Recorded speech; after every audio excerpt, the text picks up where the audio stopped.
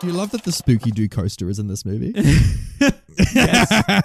Yes, I do. I do love it. And I wish I could ride the Scooby Doo coaster right now, in fact. Now, Brenton, how would you react if you were riding a roller coaster, then suddenly one of the staff members dressed in a little skeleton outfit suddenly wrapped their bodies around you and started spooking you? How would you react as a tourist on this roller coaster? It depends on the age. I think if I was a child, I would be absolutely terrified. If I was myself right here and now and it happened, I was on the roller coaster and it was happening, I think I'd just be like quite concerned for their safety, to be honest. Like waiting for that one guy who rides the roller coaster who's just going to punch him in the face the second he gets touched. No, sit down and buckle up. Like, you're going to hurt yourself.